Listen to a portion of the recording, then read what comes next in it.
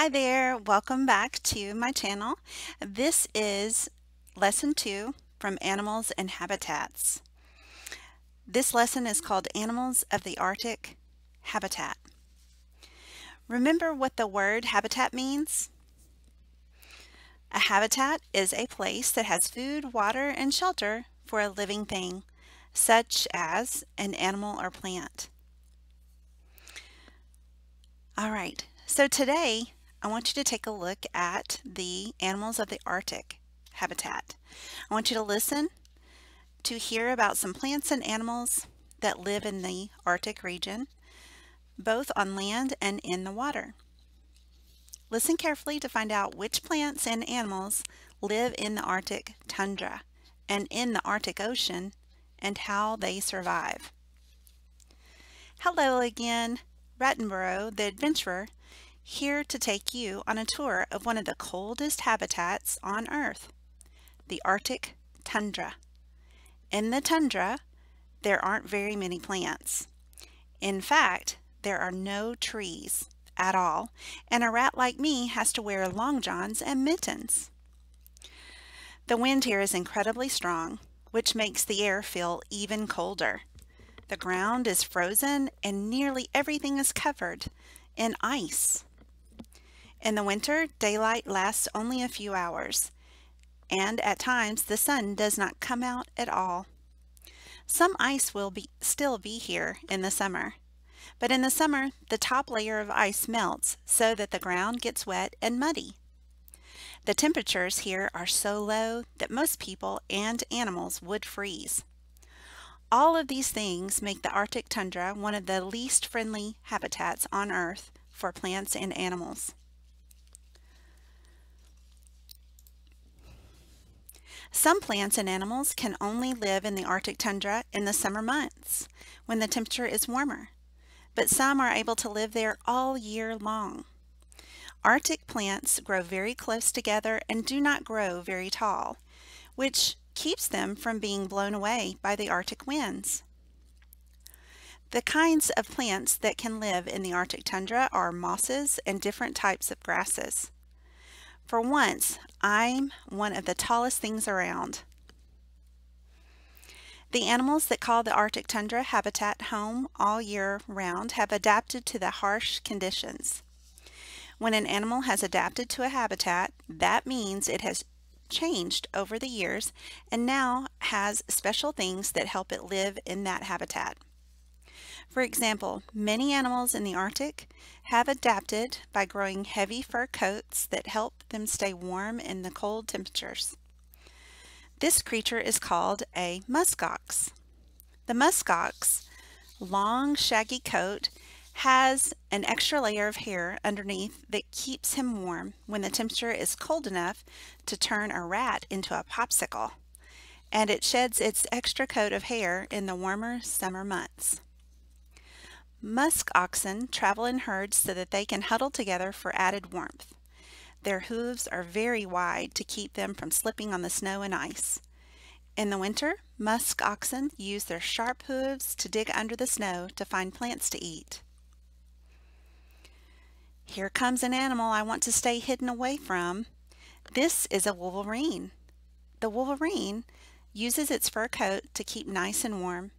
Like the muskox, the wolverine has large paws to help him move across the snow and that come in handy when he's trying to catch food.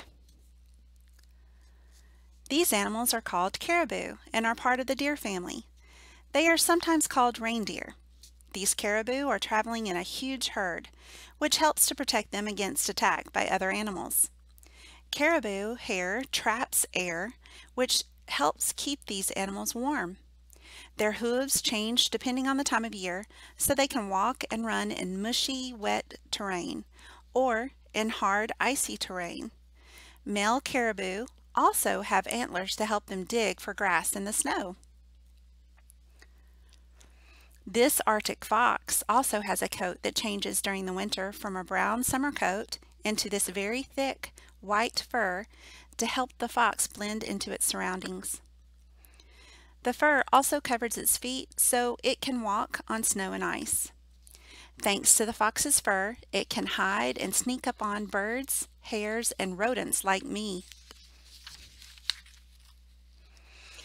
The Arctic hare's white coat becomes much heavier in the winter. Its ears are smaller than those of other hares, meaning less of its body is exposed to the cold. In other words, this is no place for critters with long dangly ears, unless they have long dangly earmuffs to keep those ears from freezing. The hare's white coloring also helps it hide in the snow, and its back feet are wide and large, like small snowshoes, so it can run fast in the snow. There are other kinds of habitats in the Arctic besides the tundra, and different kinds of plants and animals live in these other habitats. The Arctic Ocean is a habitat rich in sea life and animals that rely on the sea for their food. The water is so cold in the Arctic Ocean that most living creatures would be able to stay alive only a few minutes in it. Animals such as the walrus call the Arctic Ocean home. These huge creatures love the icy water and can swim around for a long period of time. Walruses have adapted to life in the Arctic Ocean by storing blubber under their skin. Blubber prevents heat from escaping from their bodies. Walruses also have long teeth called tusks, which they use almost like arms to pull themselves up out of the water and onto the ice.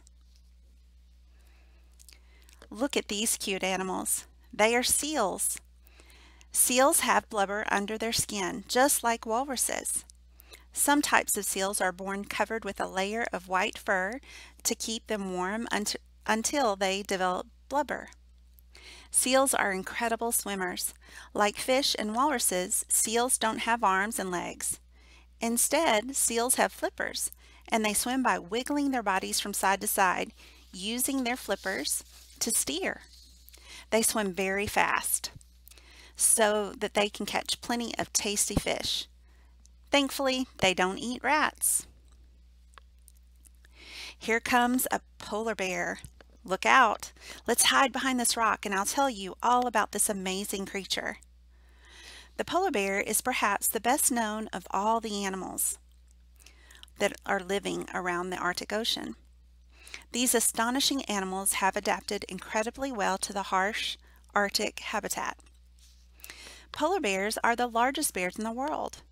Male polar bears weigh up to 1,700 pounds, so 1,700 pounds. That's probably heavier than everyone in your class put together, including your teacher. And polar bears grow up to 10 feet from head to toe. Yikes! Polar bears are covered with heavy coats made up of 2 layers of fur, and they have a layer of blubber under their skin. Their ears and tails are very small so that not too much of their bodies are exposed to the cold weather. It's a good thing they have all that fur and blubber and sharp claws, because the polar bears spend most of their lives, or most of their life, living on sea ice, chunks of ice that float in the Arctic Ocean. Sometimes polar bears take a dip in the icy Arctic water to swim from one chunk of ice to another. And they have webbed paws, sort of like a duck's feet, to help them swim. They use those mighty paws to hunt their favorite food, seals, which are seals, sorry. Like all living things, polar bears need water to survive, and they get the water from melted snow and ice. Even though adult polar bears spend most of their time living on the sea ice, polar bear babies or cubs are born on land. Their mothers, female polar bears, burrow in the snow to make a den. They will then hide in the den while they have their babies. They stay in the dens with their young all winter, and in the spring they finally come out. The cubs stay with their mothers for almost 2 years to learn hunting and survival skills before leaving home. Now, speaking of home, I really must go. That's not part of this. Sorry. That's for the next one. But Rattenborough says, now I must go home. It's absolutely frigid here, and my whisker warmers just aren't doing the job. We've learned a lot about the Arctic habitat and the animals that have managed to adapt and survive here. I think our next stop should be somewhere warmer, don't you? I bet you can guess what that is. Remember that even habitats as extremely cold as the Arctic tundra and Arctic Ocean can be full of life. Now, it's not easy for me to stay hidden in all the snow, and I can barely move with all these clothes on.